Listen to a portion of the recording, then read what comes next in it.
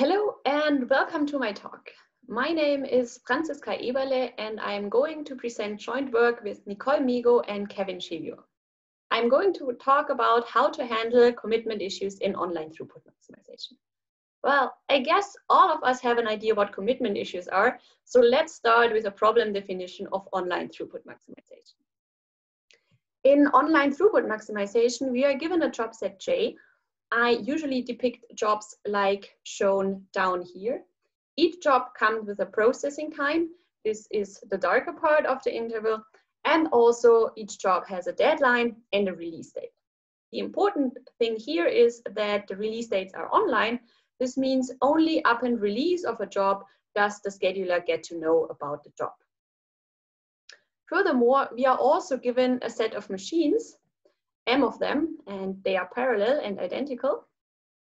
And the task is to select a subset of jobs such that we can guarantee that all of the jobs complete on time and such that the cardinality of this set is maximized. So let's have a look how this example unfolds. Since there's only one job, we can assume that we, let's say, admit this job to the third machine. And once we have done that, we work on this job for some time, and then the second job, the navy blue job, comes.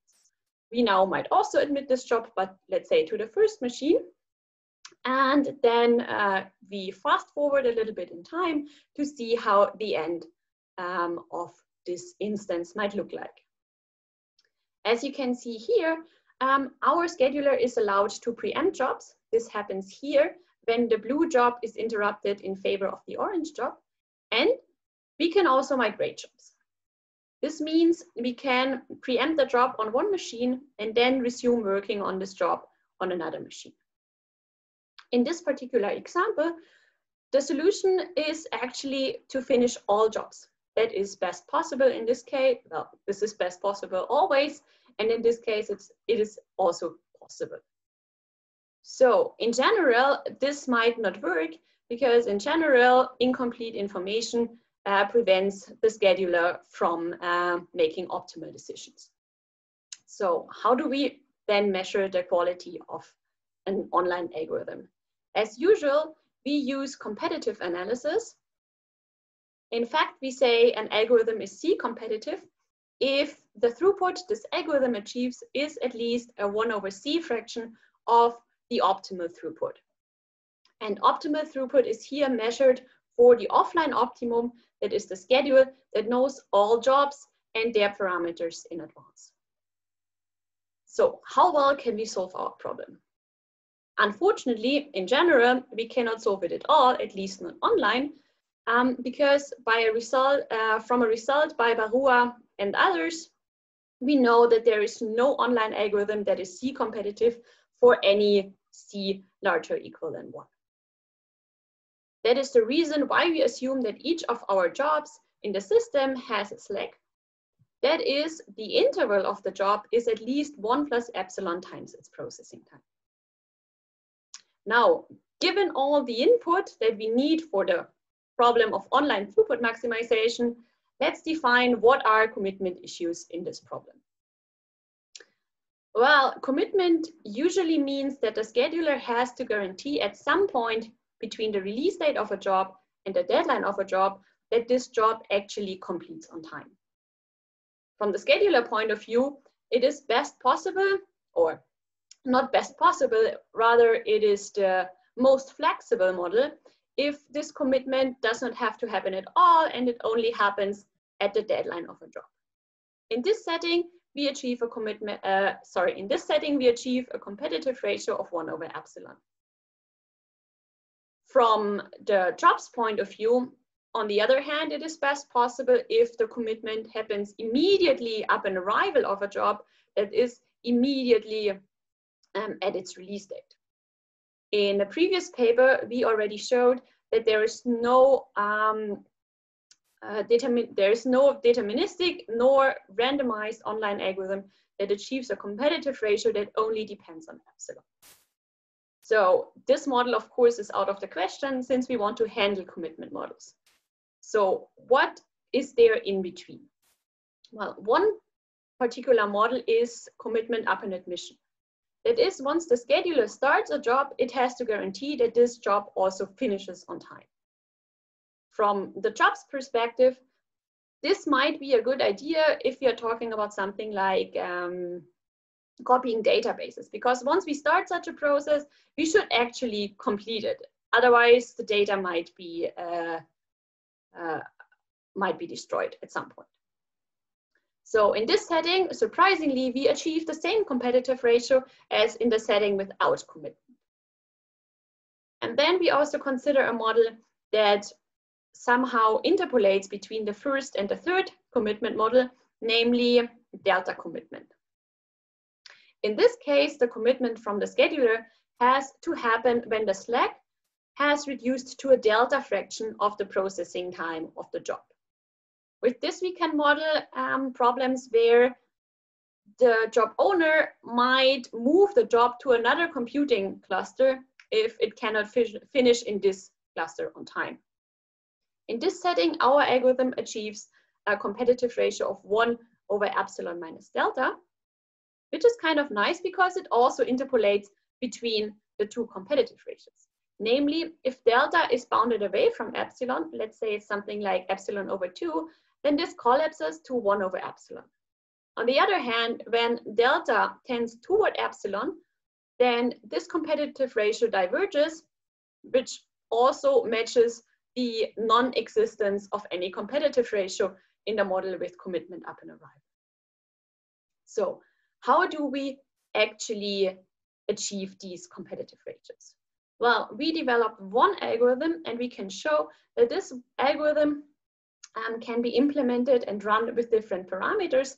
And depending on the parameter settings, we achieve these three, or we are feasible in these three commitment models.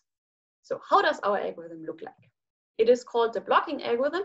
And during an execution, it consists mainly of two parts, namely job admission and then how to schedule the admitted jobs. And since the two parts are more or less independent of each other, let's start with how to admit jobs. And on the next slide, I'm going to explain how to then actually schedule the jobs. First and foremost, our algorithm is non-migratory, although we can measure its competitive ratio when comparing to an optimal migratory algorithm. This is very important to keep in mind. Our algorithm does not migrate jobs. So how does the algorithm work? Well, first of all, since there's only one job there, this first job is admitted to the first machine. Upon admission, we give this job a scheduling interval of length 1 plus delta times its processing time. Delta is either given from the delta commitment model, and then it's exactly this parameter, or we set delta to be epsilon over 2 in the no commitment model and in the commitment upon admission model. And then, as the name suggests, the job is supposed to only be scheduled in its scheduling interval, and therefore it also has to complete within its scheduling interval. So now that we admitted this job, we already guarantee that we complete the job no matter the commitment model.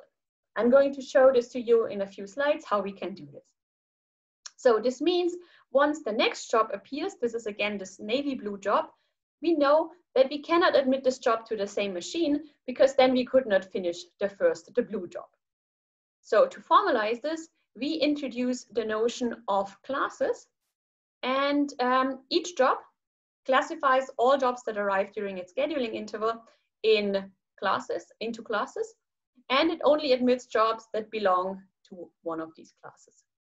In this case, it asks if the processing time is smaller by at least a factor of gamma, and in this case, it would admit the navy blue job, but this navy blue job is too long, so this blue job is instead admitted to the second machine. Now let's go through the instance and see what happens next. Now we have this orange job. This orange job is again classified, and in this case, it belongs to class C2, so this means it is admitted. It also gets its scheduling interval, and we continue.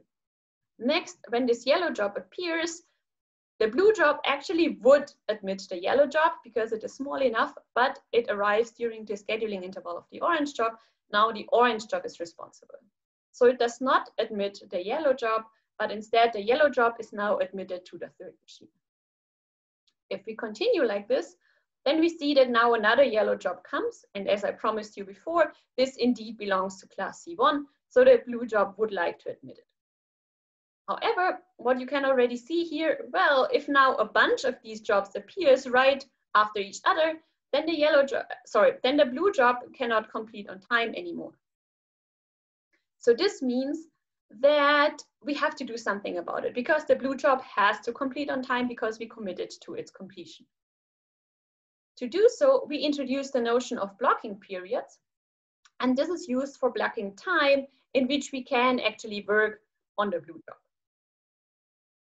And now during the blocking period of this orange job, we only admit jobs that belong to strictly higher classes than the orange job. Yeah?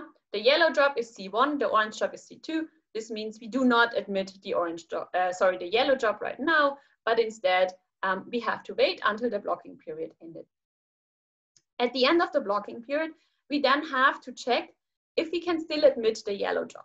This means we have to ask ourselves if the distance to its deadline is at least 1 plus delta its processing time. And only in this case, we then admit the yellow job. Here, this is true, so we admit the yellow job and see what happens next. The yellow job now also gets a scheduling interval and a blocking period. And the important thing is now during the scheduling interval of the yellow job is responsible in selecting jobs to admit. In this case, the red job belongs to class C1, again, the yellow job. So it is admitted, it gets a scheduling interval, and it also gets a blocking period. And now as the instance continues, we see that now an orange job, class C2 job, appears during the blocking period of the yellow job. Since C2 is strictly higher than C1, this means that the orange job now interrupts the blocking period of the yellow job, gets admitted, and now gets also its scheduling interval, and afterwards its blocking period. However, if during the blocking period of the orange job, now another orange job appears, then this job is not admitted because they belong to the same class. And this is how our algorithm admits jobs. Now that we have decided which jobs to admit to which machine, how do we schedule them? This is now straightforward because on each machine, we just schedule the jobs in SPT order. In fact, we can even say we only schedule a job if this job is the currently shortest job, such that the time belongs to its scheduling interval. Yeah, that is why we here have gaps, which actually SPT would not produce. However, keep in mind, SPT is easy, so let's just say we schedule our jobs in shortest processing time order. So now that we know how our algorithm works, what can we actually say about its performance? Well, without commitment, we achieve 1 over epsilon as competitive ratio. The same holds for commitment upon admission. And as I already explained to you before, in the delta commitment model, the competitive ratio depends on delta as well. Now, how do we prove these results? This is actually pretty cool because we can prove all of these theorems with basically the same analysis, since the only difference in how to run the algorithm is how we choose our delta. How does the proof then work? It has 2 parts. The first part is where we show that no matter the commitment model, we complete all jobs that we admitted. Even in the delta commitment model and even in the no commitment model, we still complete all jobs. Isn't that cool?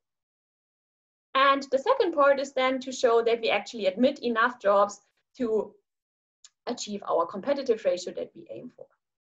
So how does the first part look like?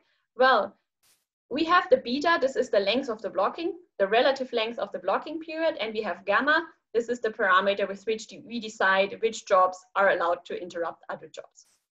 And we can actually choose these 2 parameters in this order, in these orders of magnitude, and still show that this holds. And as we will see, this inequality is pretty helpful. So what do we actually show? We show that each job completes in its own interval. In particular, when we are now interested in asking ourselves whether the blue job completes on time, we do not have to consider the red job. Second, our algorithm does not migrate jobs. This means we can simplify the instance and have a look at only one machine and at only the jobs that interrupted the blue job directly. Now for this blue job, we know that the scheduling interval has at least length 1 plus delta times its processing time. Now you see this also appears up here. And now, as we know from our blocking periods, in a blocking period, we can work on the blue job, and whenever the time does not belong to the scheduling interval of another job, then we can also work on the blue. This means we have to subtract the scheduling intervals of all the jobs that interrupted the blue job. Let's start with the jobs that are first in their classes. What do we know about them? We know that their size is geometrically decreasing. This means the length of these navy-filled intervals can be bounded by this term.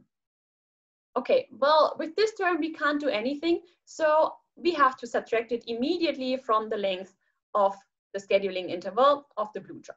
Yeah, this is this part here. This is now the part that is still the scheduling interval of the blue job and does not belong to first jobs in their classes. And now for the second jobs, third jobs, something cool happens, because we know that this orange job is only admitted when the blocking period of the previous orange job already completed. So this means in the red part together, the blue job can be processed for at least this fraction. And this is exactly what appears here. Yeah, so this means since we can choose our parameters in a way such that this holds, that the blue job actually completes on time. Cool. No matter the commitment model, all of our jobs complete on time. Isn't that awesome? Now that we know that our jobs complete on time, let's show that we do admit enough jobs to be competitive. So first of all, we don't know what the optimal solution does. So this means we need to find a good lower bound on the throughput of an optimal solution. First of all, we start with the following observation. Our algorithm does not migrate jobs. And second, there is a result by Kalyana Sundaram and Bruce that compares the throughput of an optimal non-migratory schedule to that of an optimal but maybe migratory schedule. And they are only a constant apart. So this means instead of comparing ourselves to an optimum that we do not know anything about, we take one of our machines, or let's say we take one of the machines with the least throughput, and we compare the throughput on this machine to the throughput on the highest loaded machine of an optimal non-migratory algorithm. If we can compare these two with each other and achieve this bound as shown in the lemma, then I will explain you in a minute, then we can actually show the competitive ratios. So let's do this. Let's see how it works. Let's simplify the instance. The least loaded machine in our example has exactly 2 jobs. Okay, let's simplify even more and have a look at one particular job, its scheduling interval and its blocking period. These are the length as they were defined upon admission of the navy blue job. And now let's look at jobs that are scheduled by the optimum. And for now, let's make the optimum less powerful. That means the optimum has to schedule jobs immediately upon arrival and without interruption. Yes, that is a very extreme restriction, but it transports the idea of the analysis nicely. So we know that a job admitted during the scheduling interval has to have length at least gamma times pk, because otherwise it would have been admitted by the navy job. So we can bound the processing time there. Here in the blocking period, we can also bound the processing time, because if it belongs to a strictly higher class, it would be admitted. That is, the processing time also satisfies a lower bound. And if we now combine these two bounds in our super ideal world, we can actually show that our algorithm would be 1 over delta competitive, because this is the way we chose our parameters gamma and beta. Well, of course, we are not in an ideal world. The optimum is allowed to preempt jobs and schedule them whenever it likes. So this is the reason why we lose another factor. And this is also the most technical part of our paper. So in fact, in a not so ideal world, we can show that our algorithm achieves this competitive ratio, which then translates to epsilon over epsilon minus delta times delta. Well, I claim slightly different competitive ratios. So how do they translate to each other? Well, in the no commitment model and commitment up and admission, we choose delta to be epsilon over 2. And then here, this part epsilon over delta is a constant, so we achieve the competitive ratio that we get. In the delta commitment model, on the other hand, if delta is super small, let's say less than epsilon over 2, we just commit at epsilon over 2 slack because this satisfies the delta commitment. And then again, the competitive ratio collapses and we get 1 over epsilon minus delta. On the other hand, if epsilon is greater or equal than delta, then epsilon over delta is roughly 1, or is again a constant, which means that again we achieved a competitive ratio of 1 over epsilon minus delta that I claimed before. So this was the analysis. So let's wrap up. Let's not wrap up. Let's go to the complete instance, and then yes, we can actually translate this also to more jobs. So let's wrap up now. So first of all, I answered the open question whether commitment is harder. No, it is not harder than scheduling without commitment. And I presented the first algorithm on M machines. Of course, there are still some questions open, namely, does randomization maybe help? And is it possible to get a better ratio depending on M? The last question is particularly interesting because in the machine utilization problem, there is a result by Spiegelsohn and Spiegelsohn that says that their competitive ratio actually decreases with increasing M. So these are two lines of work that we are currently working on, and I am happy to discuss any ideas with you during the poster session of ESA. Looking forward to seeing you there, and thanks for your attention. Bye.